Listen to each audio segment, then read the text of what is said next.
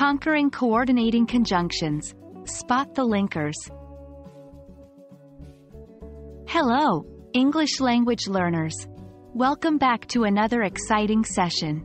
Today, we're diving into the world of coordinating conjunctions.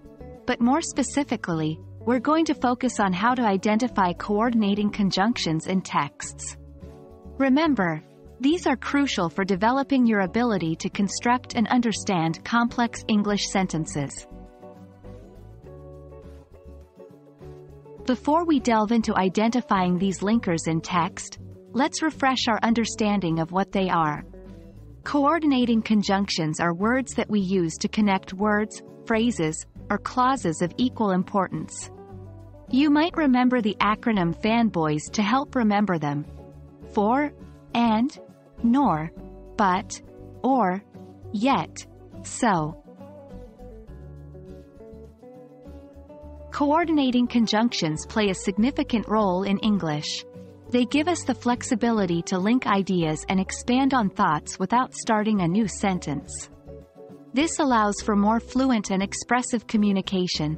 So, understanding where and how they are used in texts is vital to mastering English grammar and improving reading comprehension. Now, let's dive into the heart of our topic: identifying these linkers in texts. You're likely to find coordinating conjunctions wherever there is a need to connect words, phrases, or clauses. The first step in identifying them is to look for the fanboys in the text. They may appear between two independent clauses, between words in a list, or between equivalent phrases. For example, in the sentence, "I wanted to go to the park, but it started to rain," but is the coordinating conjunction that connects two independent clauses. To consolidate your learning, let's do a short exercise. Consider this sentence: "She loves reading books, and she often goes to the library." Can you identify the coordinating conjunction? Yes, it's and. Try this one. "I don't like broccoli, nor do I like spinach."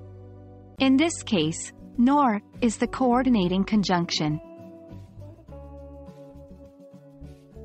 That's all for today's session on identifying coordinating conjunctions in texts. Remember, the key is to look for fanboys and understand how they're linking words, phrases, or clauses.